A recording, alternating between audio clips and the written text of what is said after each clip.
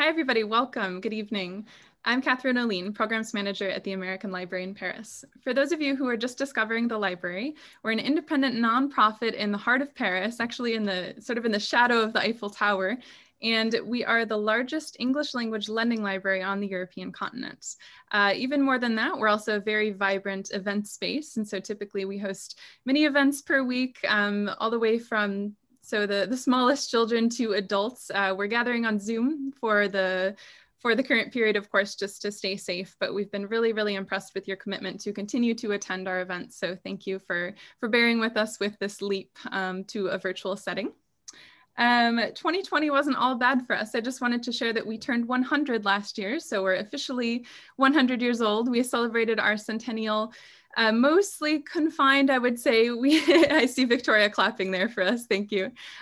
We had a virtual gala, and so that was a wonderful opportunity for our donors to gather and support us. And I wanted to thank any of you in the audience who are donors and members, but also welcome to those of you who are completely new to the library. So this evening, we are just delighted to be hosting Victoria v. Schwab. We actually had an event planned a while back, and that was sort of spoiled by the various events of 2020, but we were really delighted to be able to reschedule. And thank you to Victoria and your team for all of the flexibility, of course. So I'll begin by just introducing Victoria as well as Kirsty, who will be our moderator this evening.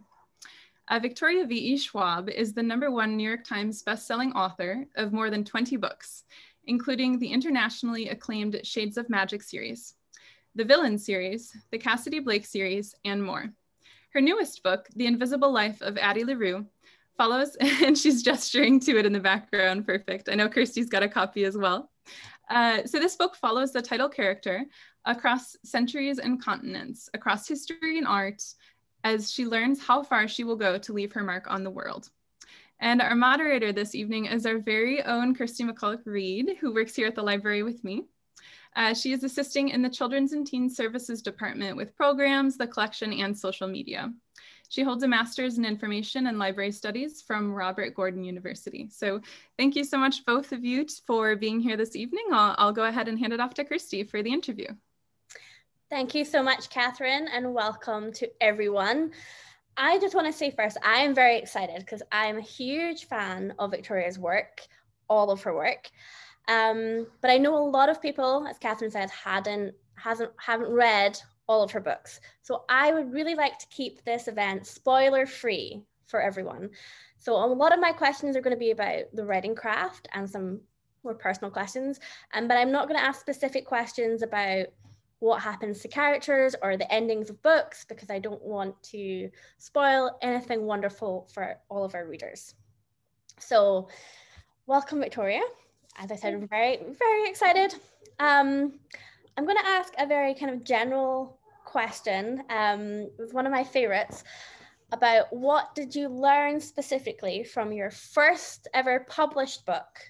And then what have you learned about yourself or your writing or anything from your most recent published? Oh my goodness, that's such a good question. And weirdly, I think you get to a point in your career where you feel as though you've been asked everything, and yet I don't think I've been asked this before.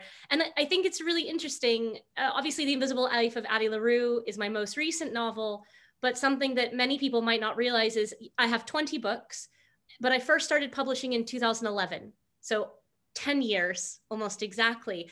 And I had the idea for The Invisible Life of Addie LaRue before my first book came out. So I can speak to this with the caveat that my most recent book, Addie LaRue, is also in many ways one of my first stories. For those who don't know, I started quite early. I got my literary agent when I was 19. And it wasn't because I was very fancy. It was because I'm a very stubborn only child who decided I was going to do this. Come hell or high water, I was going to find a way. I wrote my first novel when I was in college. Terrible, terrible book. Thank gosh it never got published. But I was a senior in college when I wrote The Near Witch, which would go on to be my first published novel. And what I would say is that I was, if you can't tell from that story, desperately impatient. I wanted so badly to be a published author. I wanted so badly to be taken seriously. I was in such a hurry, you know, and I think that just comes down to my personality of feeling like, and I see this a lot with young writers, with new writers, there's this pressure we put on our novels, specifically on a debut novel, this idea that your debut novel has to be the one that breaks you out, that makes you famous, that, you know, but aside from a couple notable figures through history, for the vast majority of us, our stories, our fame, our readership is made not by a single book, but by a body of work. And that is something I truly could not wrap my head around at 22. All I thought was, I have this book, The Near Witch, this weird little fairy tale about a village where a stranger appears one night and the following night, all the children begin to disappear one by one, this little fairy tale. But I was convinced this is my debut novel. This has to be the book that makes my career. Well, it didn't. And nor did my second, and nor did my third, and nor did my fourth, my fifth, my sixth, my seventh, my eighth novel, A Darker Shade of Magic, the black covers that you have behind you there. That was the first book that, quote, broke out. And even then, it wasn't a bestseller. It just happened to expand the readership. And so something I could not fathom really until quite recently was that those 7 books that came before were each building the readership that would then embrace that 8th book. So you can't look at one book and think, this has to do everything. It shouldn't. Every single thing you write is a brick in the wall of your career. And so it's very surreal then to look at The Invisible Life of Addie LaRue, technically my 20th book, and to see that while it's had this extraordinary success that I'm so grateful for, in large part that success was because of the 19 things that came before it. And so weirdly, I think they're both the same lesson, the lesson I couldn't seem to learn with my first book and the lesson I have learned with my most recent, which is that everything you do creatively is additive. There is no backward step. As long as you are creating, as long as you are making, as long as you are moving through art in that way, you are building something. That's a wonderful answer. Thank you so much. Building on that slightly then, you're saying like a good way forward is, you know, to build creatively. And there's no right way for everyone to do that. Everyone is slightly different. There's no prescribed way to be a writer or an author. But can you talk a little bit about your process, about your like setup? Do you like a set time or place, or listen to music, or like how do you? Honestly, I try not to be too precious about rituals, because this past year or so aside, I travel most of the year for work. And when you travel most of the year for work, you can't really get set in your rituals, or else you won't have the ability to get work. If I can only write when the sun is at such an angle and I have this tea from this brewer and this mug, what happens the moment I'm in a hotel instead? What happens the moment I'm on a plane? And so I've worked really hard not to develop rituals. So what I can say though is I have quite a strict system these days for how I go about finding my way through a story. And that's because anyone who has ever followed me online can guess this. I'm a very neurotic creator. I struggle with self-doubt, with my internal editor, with the voice in my head that's continually saying, if you can't make it perfect, don't make it at all. The irony there being that there is no such thing as perfect in any artistic medium. It is subjective. One of the reasons Addie LaRue took 10 years to write is because I spent 8 of those years convinced I couldn't do it right, so I shouldn't do it at all. So what I do when it comes to writing is find a way to convince myself not to quit. And the way that I do that is by having an outline, a shape of the story so that I know that I have enough plot. But most specifically, I have an ending. I always have an ending that I am deeply excited by, because that way on good days, it's propelling me forward. I can't wait to get to this ending. It's going to be so good. And then on bad days, I can't quit, because all I have to do is get to the end. And once you get to the end of something, you can make it better. You can't fix a blank page. You can't fix an incomplete thing. A lot of people have lost themselves down that route of working over the same story again and again without ever hitting the end. And so I always say that having an ending is like taking a desert and turning it into a football field. It's still an amount of space you have to cross, but it's a measurable amount of space. Whereas I think for me, because of my anxiety, because of my fears and self-doubts, without that plan, without that goal, I just feel like I'm standing at the edge of a desert with no idea how far ahead I'm supposed to go. How do you feel ready? Like, when is an idea ready for you to outline? Like, when is some thought about a character or a theme ready for you to be like, I'm going to work on this outline and get to this ending? Oh, that's a great question. I mean, a lot of it is gut. A lot of it is feeling. For me, a lot of it is about having the right amount of story, because, you know, you can write a short story and have a certain amount of plot that goes in, but to write, you know, a 300, 400, 600, 700 page novel, it takes a certain amount of story. So having a kind of a strength of plot, having a sense of the characters. But I'll be very honest, I think people hear the word 20 novels and they think that I'm a fast writer. It's not. I'm a relentless creator, but the creative process itself is actually quite slow. And anyone who's watching or listening tonight, you're going to hear a huge number of metaphors because I have a metaphor problem. So this will be my next metaphor after the desert and the field, is that I always look at my mind like a 6-burner stove.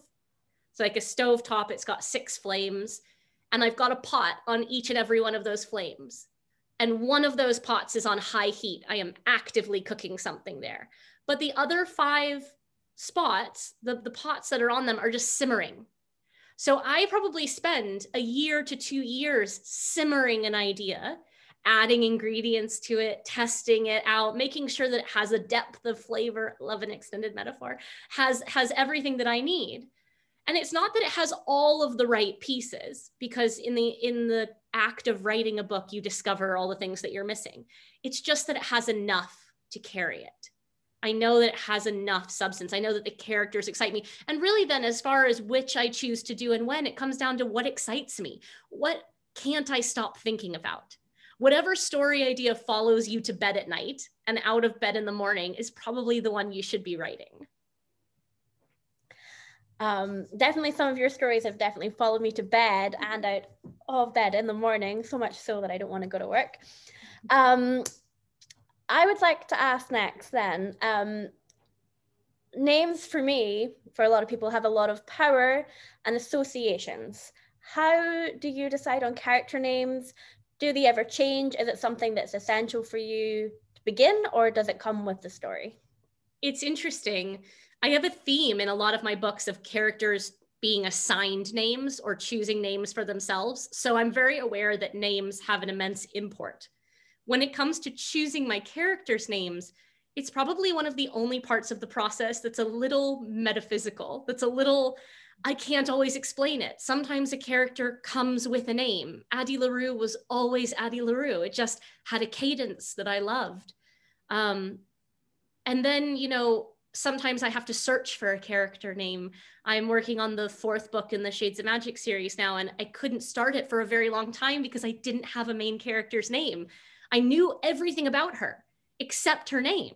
And I can't give a placeholder name. For me, once a character has their name, it can't be changed. To do so would unravel the entire character. It becomes intrinsic. And I always like to say, a great example of this is when I was born, I had no name for 3 weeks. My parents decided to basically like fill in a placeholder, if you will, because they wanted to live with me, to figure out what I wanted to be called, right? They had 2 or 3 names that they were trying to choose between, and they weren't sure what my personality would merit. So they kind of held off for a bit. And sometimes I'll do that with characters as I'm working through their personality. But once I start writing them actually in action on the page, the name can't change. Okay, that makes a lot of sense. To go back a little bit about how you write, like you're saying you're not like set in like a precious routine, but for certain scenes in your book, maybe more romantic or emotional, is there anything you do to get yourself in that kind of mindset to like embrace that feeling? It's interesting. Addie LaRue was a book written entirely out of order. And it was mainly because of that. Addie LaRue is a character-driven novel with a lot of really deep emotional beats. You know, there is a scene, and I don't feel like this is a spoiler because I think it should be a fair warning. Like there's a scene wherein a character contemplates suicide, and they don't go through with it. But that contemplation, one of the hardest scenes I've ever had to write.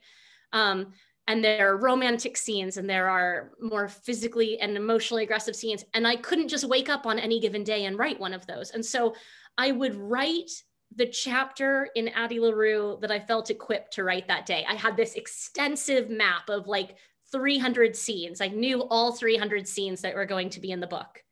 And then it came down to almost imagining it like a shelf of books. And I would walk up each day to the shelf and think, which thing do I want to do today? And I would pick the scene off the shelf that I felt most equipped to write. So I very much am the kind of writer who, one of the reasons I plan so much in advance, one of the reasons I outline, is so that when I sit down to actually create, I don't have to write from beginning to end. In that first draft, I can write to the emotional heart of what I'm trying to write that day, whether it's loneliness or connectivity or loss or hope, whatever it is. Okay. Do you find switching between writing out of order in that way, do you find it hard to fit it together? Is there a point where you're like, I've written this scene, but it doesn't follow, then this happens? And how do you work around that? I am such a rigid creator these days. I think probably I didn't have this system around my third or fourth novel, but now like my outlining is neurotic to an extreme. And so I'm lucky that most of the time the pieces fit back where they're supposed to. But that's all to say, that's just in the interest of getting a first draft. Once you go into revision, nothing fits anymore. Third metaphor, I have such a problem, I'm sorry, is that like, for me, one of the reasons writing is so hard is you have an idea. And this idea in your head is like a beautiful glass orb, right? Filled with light. It's perfect. It's just flawless. And the act of writing a story down is the act of taking this beautiful, radiant glass orb and smashing it against a wall really hard. And what you end up with is all of the shards that were technically there and none of the light. And then the act of revising is painstakingly finding a way to fit the orb back together and hope that it kind of resembles the idea in your head. So I think you have to look at first drafts as just that. They're first drafts. They're moments to get all of the pieces, all of the raw material. But revision, rewriting, revisiting, taking a thing back apart and looking at how it's working, that's where you get the light. That's where you manage to rediscover some of the light that makes the story in the first place. So what is your favorite part of the writing process? Is it that? Is it finding the light again, or is it something completely different? I have two favorite parts. My first favorite part is the brainstorming, the idea creation phase, when it's truly just all of the wheels in my head turning and thinking, what if, what if, what if, what if, what if? And then my other favorite part is the final polish, when I'm genuinely just putting like the last flourishes. Everything in between is awful. Like everything in between the brainstorming and the, I can't wait to just finesse this word, is difficult for me. So I hold on to those two sides to survive everything in between. And it's not like that makes writing sound like such an unpleasant experience. Just the nature of my relationship to creativity is the more books I write, the harder I get on myself. The harder, because you always have to write something flawed before you can make it better. But the more books you write, the more aware you are that you are writing something flawed. So it's just difficult, but it is worth it for the rush you get when you end up with the finished product and you realize it's not the same thing you started with, but it's wonderful in its own way. I'm going to jump a little bit to a question I was planning on asking later, but you've kind of brought it up. How do you feel looking back on previous works that maybe now that you're more technically advanced in your craft, do you feel that, is there a book that you wish that you had waited to write now that you are more advanced in your craft, like you did with Addie? Or were they the stories that you needed to write then and you're done with them, and no matter how they are what they are? You know, it's a slippery slope, because of course, like from a craft perspective, you think, oh, that I would do that differently. But, you know, you have to remember I was 22 with my first novel and 33 with Addie. I think I never feel the urge to go back. The reason being, a novel is one thing to the reader. But for me as the author, a novel is a time capsule. It's not just the story that you're reading. It's who I was when I was writing it. So I look back at The Near Witch, which I had an opportunity, my first novel, I had a chance to go back and revise it if I wanted for when it came back out and came back into print 7 years after it was first in print. And I chose not to, because that's who I was, the story I wanted to tell, and what I was capable of at 22. And so of course, I hope that I grow with each and every book. Like, you hope that your first book is the worst book you ever write. That's the ideal. So I try to just look at every novel for what it is for me, in addition to the story I'm telling, as who I was when I was writing it. And I can look back at Vicious, which is my first novel for adults, and I wrote it when I was 25. That is the most 25-year-old me. Like, I know exactly who I was. And then Vengeful is written 5 years later when I was 30. And the amount of living that I did between 25 and 30, the amount of self that I discovered, is so visible between those two books that to go back and revise one would be to revise a portion of my own life. Yeah, that is makes a lot of sense. But I always think that, if you could go back and change something, you would. And that's a hard thing to let go of. Well, I think it's just, when does it stop then, right? Like, at what point then are you, Stephen King, just always kind of looking back to revisit something that's happened? Like, are you just trying to, because I could revisit it now at 33. What happens when I'm 43? Am I going to try and go back and do it again? Like, how many, it's very much like a palimpsest, right? Like, how many times am I going to write over myself? So for a book like Addie so for those that don't know, Addie LaRue makes a deal with the devil and then gets to live forever, but she's cursed to be forgotten. So covering a 300-year period of history in that book, how much of historical research did you do? Did you want it to be factually correct, or was it just Addie's story and you were just building the history around that? It's interesting. I did as much research as I could, while also trying to make story decisions for Addie. So we ran into a really interesting problem early on, my editor and I, which was the question of, is this Forrest Gump? Like, is this the kind of narrative where Addie is encountering historical figures and changing the path?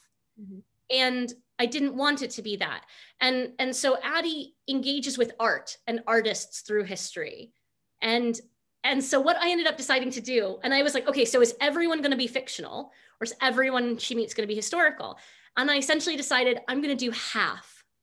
I'm going to make half of them historical, half fictional. I'm going to make half the places she goes historical and half fictional. I'm going to treat everything as half and half, and I'm going to write it all exactly the same, in the hopes that readers won't always be able to tell the difference. And that happens now. I get emails from readers asking, where can I find Samantha Benning's paintings?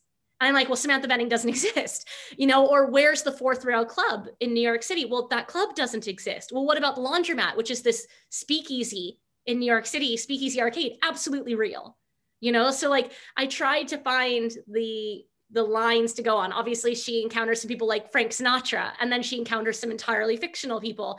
And so I wanted to make decisions that were the best story for Addie, because at the end of the day, I am a fiction writer. I am not a historian. That said, you do as much research as you possibly can. You will research, like, I had entire books on the Parisian salon scenes of the 50s and 60s and the 1700s. You do so much research, and then you make the stupidest mistake possible. And then somebody catches that mistake and you fix it, and it still goes to print with the mistake in it. So like, there are like 3 small mistakes, and everyone always emails me to be like, did you not notice this? And I'm like, I did, and I fixed it. And then there are so many people who touch a book in the course of copy editing it that it somehow got unfixed. And then for better or for worse, Addie LaRue went into reprints so quickly that it was like the 4th printing before a couple of the mistakes got caught. And people were like, wow, that's such a stupid thing. And I'm like, you don't understand. When you're dealing with like 1,700 facts over the course of this novel, 3 of them got through, and I am a fiction writer. And so, yeah, you still will make mistakes, and you will, that's how typos end up in books, to be quite frank, for anyone wondering, is that you have like 12 editors passing a book through. But my favorite, and I'm embarrassed to say this at American Library of Paris, because this is a mistake that got corrected in everything except one edition. So one edition still has this mistake for like the 4th printings. And I was so proud of myself. This mistake got caught in galleys in pre-publication copies. Remy, who exists in the 1750s, one of Addie's earliest love interests, they have this beautiful night together. And he, in the arc, in the advanced copy, takes her up the steps of the Sacré-Cœur. Because I had only been to Paris, I had been to Paris like 5 times, but Sacré-Cœur, as someone who's not a Parisian, feels steeped in history. You think like, this would absolutely happen. And of course, the Sacré-Cœur would not be built for another 150 years, right? And so it was changed to Notre Dame. And it was changed in the galleys, and yet 2 editions, 1 edition of it still got out with this. And I just was like, I live in France. That was the, I don't want to say mistake. That was the thing I noticed. And I was like, okay, well, maybe this is, you know, you're taking liberties with the timeline. And that was totally fine for me. But that was where this question came from. Caught it. And it was caught by a keen-eyed reader in early galleys, but we were moving so quickly through the process because to get Addie LaRue to publication in the pandemic, and I'm not trying to make excuses, but it's a fascinating behind the scenes look in that like during the pandemic, all of our productions in the States, especially all of our book productions got shut down. So to get a book to print, it had to be ready like 5 months in advance. And Addie had not been scheduled to be ready until 3 months in advance because we didn't need it to be. And so all of these things happen where you start rushing the corrections through and then wondering which printing. So I have editions which are like technically 4th printing that still have a mistake that was caught in galleys because they had to go back to printing so quickly. So I will live with these mistakes.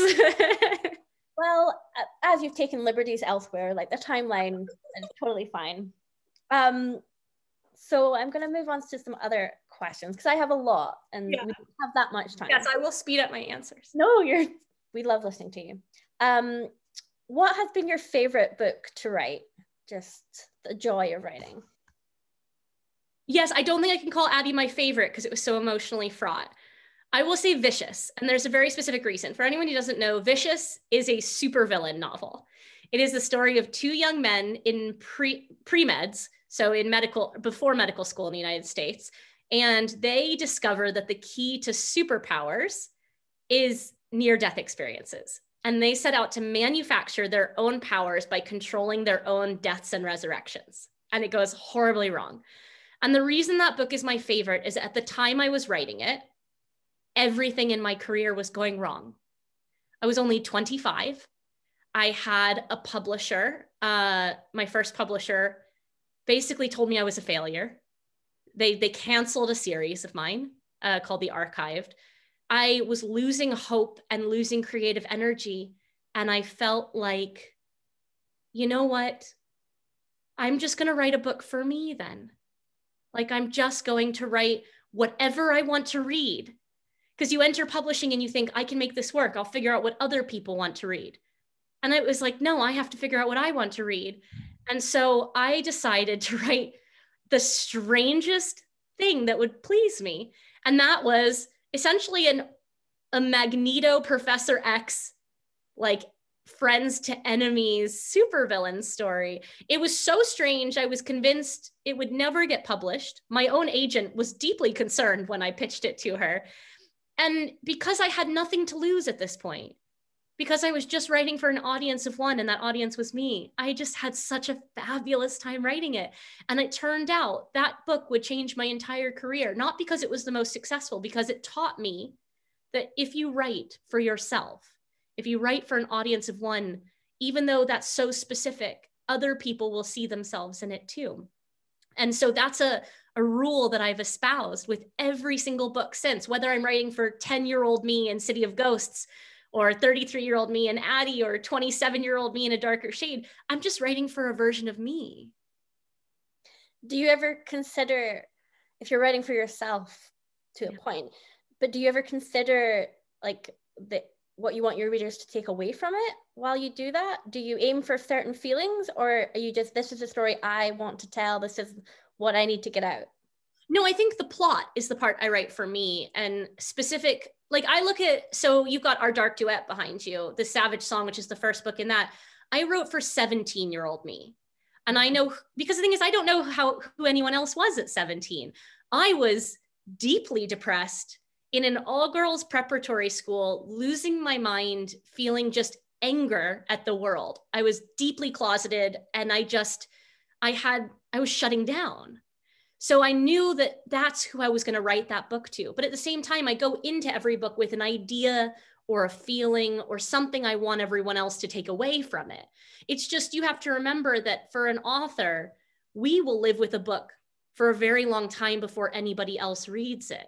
You know, Addie, 10 years, Darker Shade was only like 2 or 3, but for 2 years, nobody else saw a word of that. So you're engaged in a kind of one-on-one experience with your work for a very long time before it becomes consumable by anyone else. I want to come back to world building, because you talked about The Monsters of Verity and A Darker Shade of Magic. And those worlds are so complete, they're so lush. Sumptuous red London, the exposed white London. And how do you get into that? How do you become the architect of that world? Do you like live in it? Do you create like a physical outline of that, or maps, or? It's like you want me to use another metaphor, because I'm going to use another metaphor, which is that I think there are 2 kinds of world builders. I think there are world builders like Tolkien, who design you a house, and they design every single room of that house and every single furnishing of every room, every decoration and the grounds, every detail. And if it isn't there, it doesn't exist. And then there are people like me who design you a house and don't let you inside. So all you can do is look through the window, and maybe you see one room through that window, and you see just enough furnishing that you then, as the reader, have to be able to guess what the rest of the house looks like. But you don't see the entirety of it. I always try and design worlds that feel like the beginning, but not the end. Like, I design entry points into a world. And that's because I like specificity. I wrote a series, The Archive, that takes place basically entirely in one building, like in a hotel turned apartment building.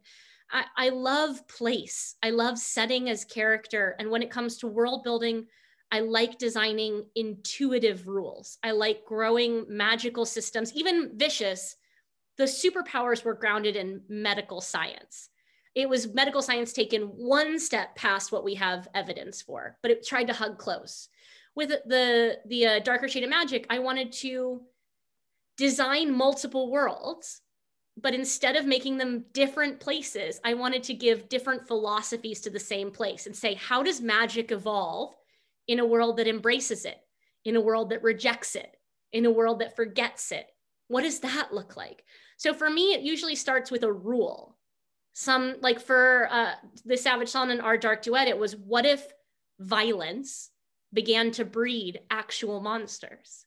So everything kind of starts with a world building what if.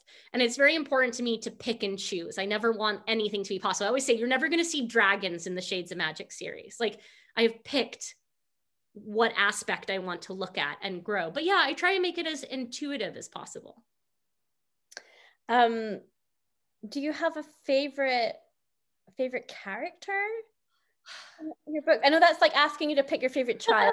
I know that's a tough question. Or a character you relate to the most? I mean, I can pick, there's always one in each book. For Addie LaRue, it was Henry. Henry is the character in Addie LaRue that I built on me. In the Savage Song, it was August. In the Shades of Magic series, it's Holland. In Vicious, it was Victor Vale, because I wrote him as me. He was, again, that book was just for me, so it didn't matter that Victor was me. In City of Ghosts, it's Jacob.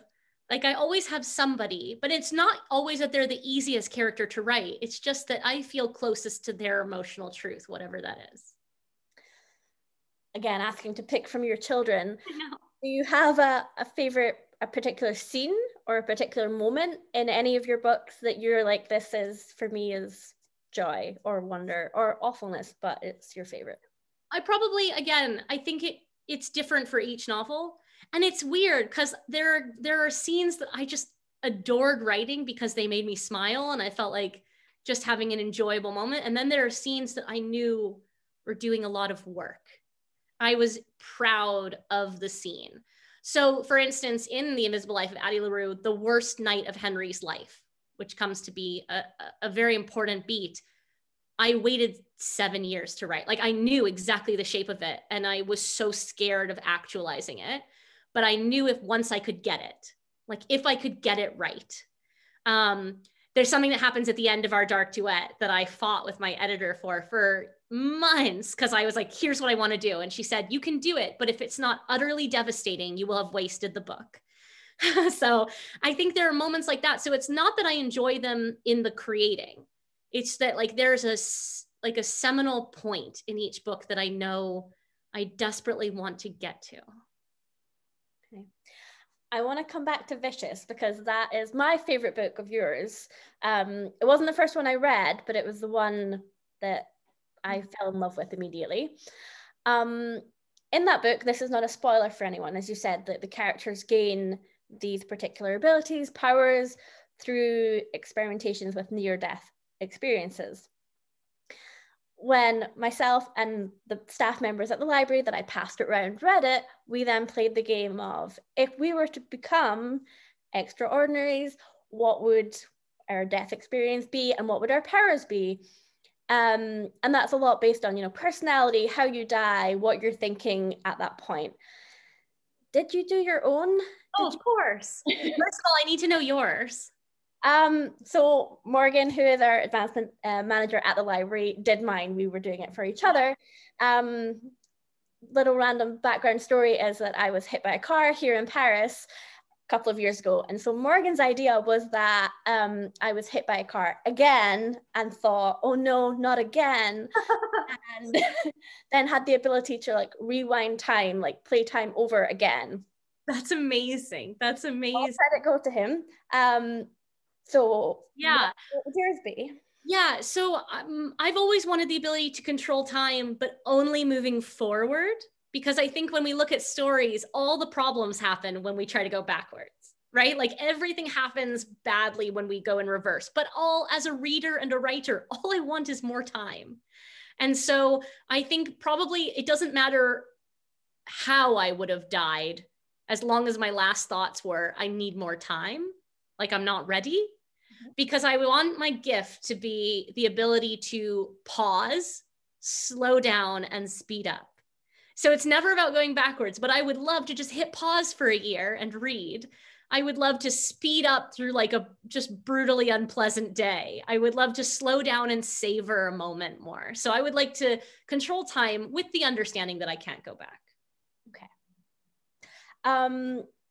I want to ask a few random personal questions. So I didn't really introduce myself to our audience at the beginning. I'm one of the children's and teens librarians at the American Library in Paris. And so coming from my background, I want to ask a lot about Cassidy Blake, because it's one I recommend to our very younger readers, who I hope some are in our audience tonight. So the first one is set in Paris. The first one's set in Edinburgh. The second one is in Paris. The third one is going to be in New Orleans. Yeah. What about those cities particularly drew you to write? Was it their ghost mythology as such? Or? Yeah, so for those who don't know, the City of Ghosts series, or the Cassidy Blake series, is about a young girl who almost drowns, or she does drown, and a ghost saves her life. He pulls her back into the land of the living, and she pulls him out of the land of the dead, and now they're tethered together, and she can see ghosts and cross to the kind of liminal space where they live. And if that's not complicated enough, her parents have just been hired to film a television show about the world's most haunted cities. So they travel to film this show. And one of the things I love about the series is that all of the ghost stories in the books are real. So they're all local legends. So the book's set in Edinburgh. Every one of the ghost stories that I reference, every one of the ghost stories that her family investigates for the TV show, all local legend. Same for Paris, same for New Orleans, with the exception of the one at the center that she's fighting. And I knew it because I moved to Edinburgh. We were discussing this before we started recording. So I live in Edinburgh. I live in France right now because of lockdown, and I have for the last 10 years. That's what it feels like, 10 months. But before that, I live in Edinburgh. Edinburgh, as you probably know, one of the most haunted places in the world, and in a very grounded way. Like what's weird is an American, who then lives in Scotland, is how blasé people are about ghosts. Like, it's not really a sense of do you or don't you believe. Places are just simply haunted. And so I became fascinated by this idea that everyone you met in Edinburgh had their own ghost story. It was just one of those things, like everyone has tastes, everyone has a favorite drink, everyone has their own ghost story. And I loved this idea of going places and asking people, what's your ghost story? So I knew I wanted to tell a ghost story set in Edinburgh because it's just such an energetically haunted place. And then when it came time to pick the second city, you know, I'd been to Paris numerous times. Obviously, it's famous for the catacombs, but I got to go down this deep dive of ghost stories of Paris, and it was just a delight, you know, learning about different ghost stories in Notre Dame, in the Pont Marie Bridge, and like everywhere you go. And I think something I loved about the catacombs is realizing how much space they took up.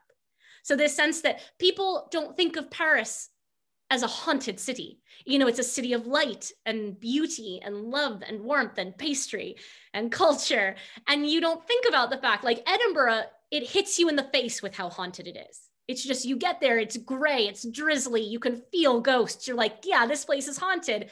And I loved that Paris was kind of the opposite, that you were walking on bones most of the time and that you didn't really always think about it in that way. So that excited me. And then New Orleans is just, it's one of the most haunted places in the world, but it's certainly one of the most haunted places in the United States. So I knew I had to bring Cassidy home, and I had to take her to a place that is just vibrant with every manner of supernatural energy possible. And so it became really exciting because I would pick cities and I would really go down this research rabbit hole, looking up all of these local lore and legends. And I would visit the cities multiple times and take ghost tours and speak to people and kind of amalgamate everybody's own little hauntings. And that was your middle grade, that's your series for middle graders. What, writing from teens and adults, what then attracted you to writing? What appealed to you for writing for younger readers? I wanted to write a scary story. And I think that children are absolutely amazing at scary stories. We think, oh, they're children, we need to protect them. Children are so much better at being afraid. They have this incredible ability to withstand it. I think we as adults put a lot of our own fears on them, this desire to protect them. Whereas young readers are so talented and so skilled at taking what they want, at putting something down when it's not what they want. There is a willingness to embark on fear. And I also think it's really an important time to learn as a reader, the control that you have. Like, think about it. If you're a young reader learning to be afraid with a book, the beautiful thing about a book as compared to regular life is you can put a book down. And so I think that scary stories, specifically scary stories for younger readers, is an incredible opportunity at such a vital moment for them to learn the power that they have and the control that they have as readers. That makes me very happy as, as a children's Also, they're just far braver than adults. Far braver. So I want to ask, you publish under two names, Victoria Schwab for teens and adults, and V.E. Schwab for adults, for Victoria for kids and teens. Can you talk to why that is, for those that probably don't know the assumption that I'm making, but and why, and has that been helpful? Has it been positive, negative? How do you feel about having those two?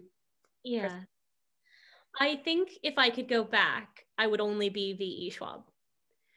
And so I changed the name for two reasons. One was because I had written adult books, and then when I Vicious and my first I wrote a book for children, for like younger than middle grade, came out at the same time. And I didn't want anyone to inadvertently pick up Vicious, which had an illustrated cover to start, and think that it was anything else. And that's not to say, I believe in like letting readers determine whether or not they're ready for something, because I had a young boy, maybe 10, come up to me at a book event about a year and a half ago. And he was like, "You're my favorite writer." And he held out a book, and I took it assuming it was going to be City of Ghosts, and it was Vicious. So like, they can do it as they please. So originally it was this sense of I wanted to have a separation of church and state. But the truth is, the more I embarked on fantasy and adult fantasy, science fiction and fantasy, especially in the United States, is an extremely sexist industry where a huge number of readers will not even pick up a certain kind of book if it's by a woman. Like, I've lost count of the number of fans of my work that have come up to me at book events and said, I'm so glad I didn't know you were a woman. I never would have picked this up. And it's mind-boggling to me, but I'm the kind of writer who's like, I would rather you not make those assumptions and fine, go in not knowing who I am, fall in love with my book, and then you have to deal with your bias, you know? So it's difficult. From an aesthetics perspective, I like V.E. Schwab more. It fits on a cover. It's much neater. My full name is Victoria Elizabeth. It's very cumbersome. But yeah, honestly, it was to combat a lot of the bias in my own industry. And was that by your choice? Was that suggested, or was it? It was my choice. In fact, my editor, Miriam Weinberg, did not want me to do it. She was like, screw those people. Like, we don't want them anyway. And I'm much more cunning and cutthroat. And I was like, no, I want them. And then I want to make them eat their words or change their assumption and then go out and help be that change, because we're not going to change if people just don't pick up the books in the first place, you know? And so I felt like I'd rather be a converter. Yeah. Be the change you want to see in the world. Now, you talked about being very active online earlier. Myself and the library follow you. You're very active in talking about yourself, your writing, and writing community online, especially during lockdown. I loved the No Right Way that you did. But how do you balance doing all of that and living so much online versus having your privacy, your creativity to yourself? How? It's difficult. And I will be really honest, I made changes this year. And it's something also that happens, and I hope this comes off the right way, because I don't want it to sound narcissistic. As your readership grows, there is a very strange dehumanization that takes place. And so as my readership was growing, people were treating me less like a person and more like a commodity. And they felt as though they could say anything to me, no matter how abusive or harassing. And I wasn't permitted to respond because I had a larger following count. And it became exhausting and really dehumanizing. And so one of the biggest changes I had to make this year was I quit Twitter like last summer. It was the most beautiful decision I've ever made, mostly because I realized I was spending all my time on Twitter and I had no energy left for actually creating. So I was feeding.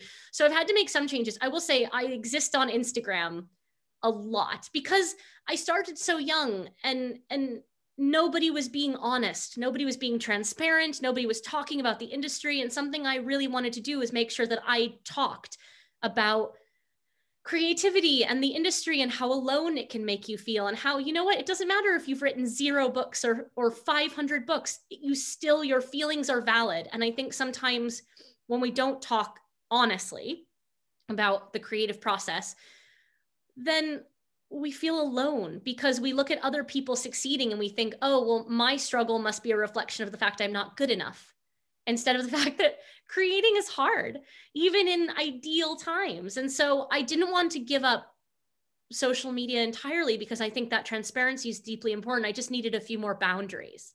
So that's the thing I've had to struggle with. It's one of the reasons I moved to Scotland, was because it gave me a buffer of like 6 hours to work and to write before American internet woke up, which is not to say that American internet is the internet, but like American publishing, certain, like my friends, you know, I like wanted a little bit of time to create before feeling like I needed to go into publishing mode. And so I think it's a learning experience. And I think much like everything in our lives, we don't have to make a decision of one way to be or one way to engage and be married to that forever. Like, just as we're always evolving as people, we're allowed to have our presence online evolve as well. I want to open up to the audience for Q&As in just one moment.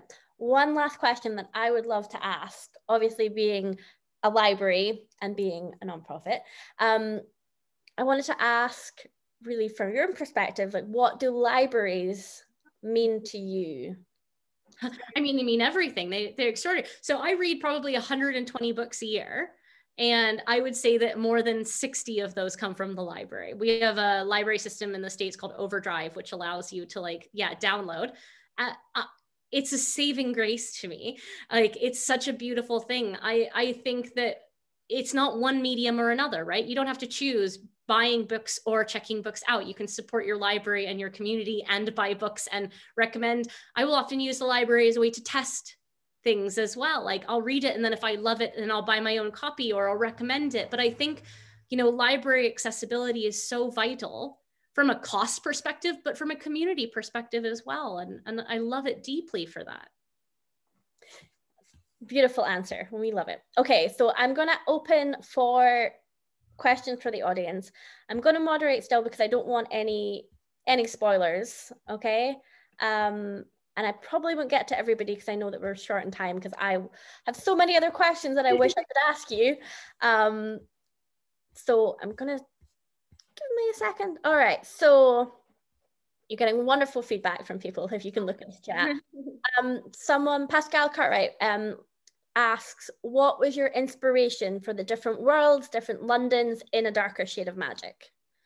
Yeah, as I said, I just really wanted to take a different approach to world building. And so instead of making geographical differences, I thought I'm going to take a city with a well-known kind of blueprint, and I'm going to reduce it to its most essential scaffolding. And then I'm going to build new worlds on top of it based on a connection or a disconnection with magic. All right. The other people have picked up, obviously I didn't have time to ask you about the comics, yes, to The Darker Shade of Magic. How did you feel changing? So one of the questions was, how did you feel changing from going from characters in the books to the heroes we love to the people in the comics? I have 1, 2, and 3. I absolutely loved it. I'll just take out one. It's stuck. So this is one of the comics, and they're set in the Shades of Magic world 30 years before Darker Shade of Magic. I loved it because I couldn't tell every story I wanted to tell. And as the Shades of Magic books move forward in time, the comics gave me an opportunity to move backwards and do a prequel without kind of bogging itself down. And so to get to visualize magic in that way. And in fact, my next comic is actually called Extraordinary, and it's set in the vicious world between vicious and vengeful. Will Victor and Eli be in those? They will make an appearance, yes. Spoiler not included for everyone else. So Saya asked, how did you find your first agent, and have you been with the same agent for your entire career? I have not. I found my first agent when I was 19 through like a competition.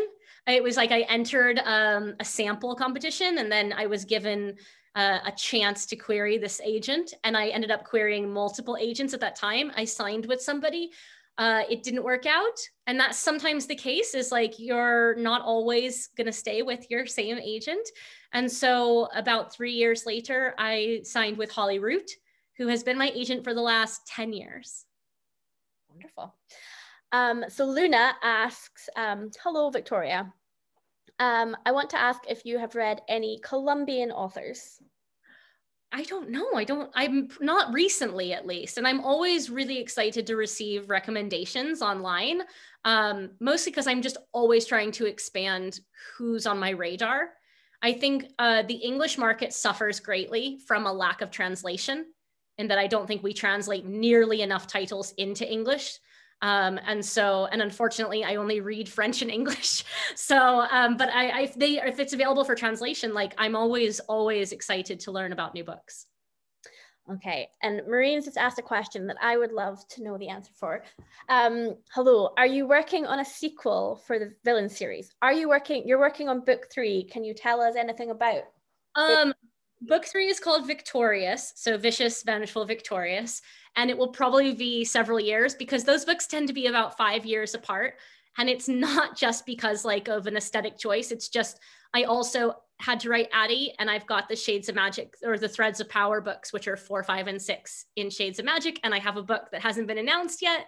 And so it's just me trying to juggle. And unfortunately, there's only one cook in this particular kitchen, so... Okay. I'm looking through the comments. Threads of Power. So someone's asking about the movies, but I'm not going to really ask about that.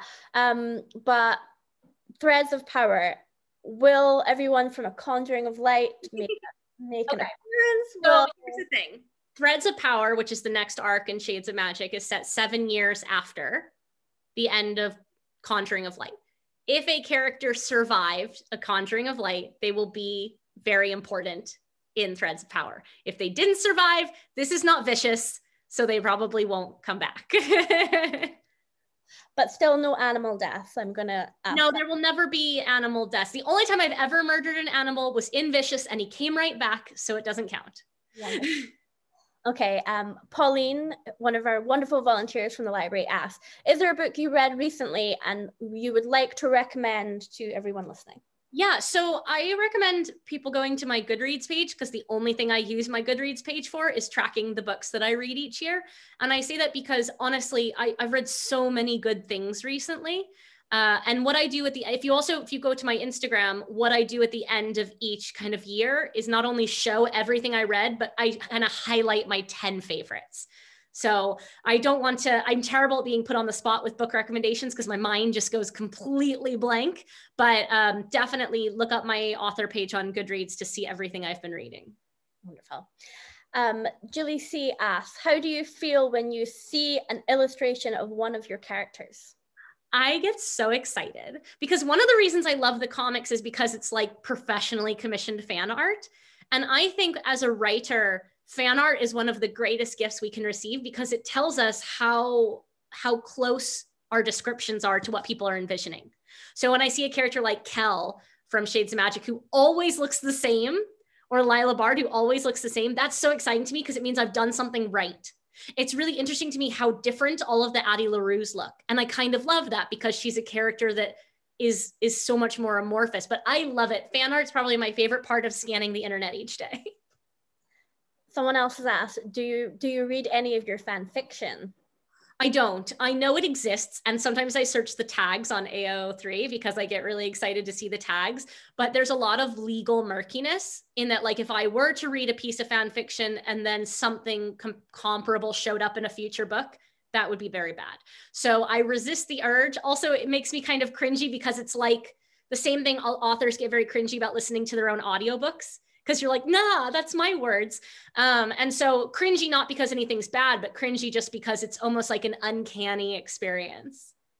Okay, I know we're really running out of time. I'm going to ask one more before we let you go. And so the last question I've got in was, what experience or travel inspired you the most? Oh my God, I'm going to give a non-answer. I will say this.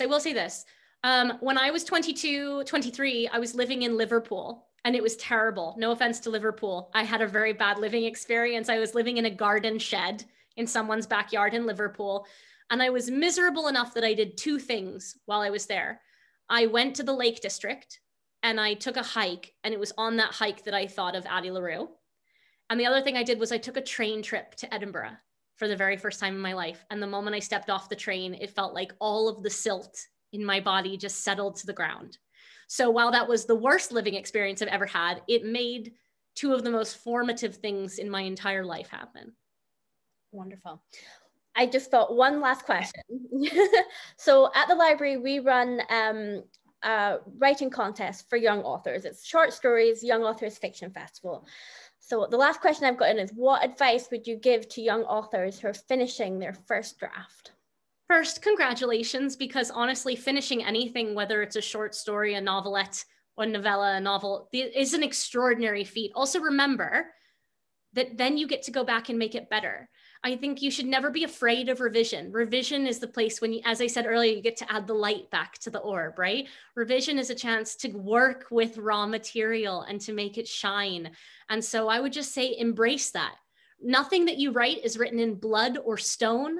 It is a living document, and you have an opportunity to play with it and to make it shine.